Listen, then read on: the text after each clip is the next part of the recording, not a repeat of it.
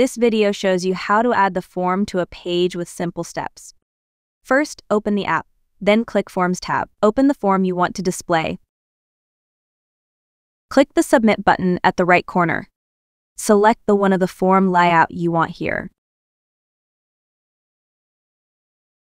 Now, select a theme that the form and the app will work on, and click here to select pages. You can choose a page you want to display the form on.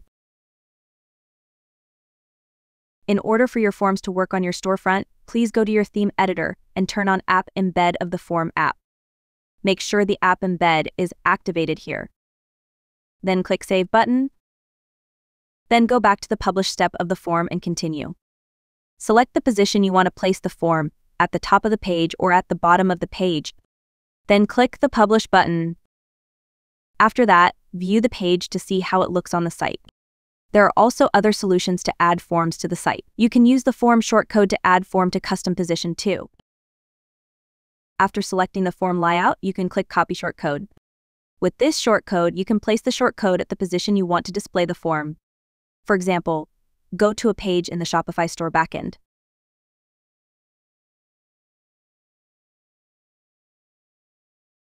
In the page content, click this icon to show the HTML content of the page. Paste the form shortcode here. Save the page and check how it looks on the site now. Thanks for watching this video.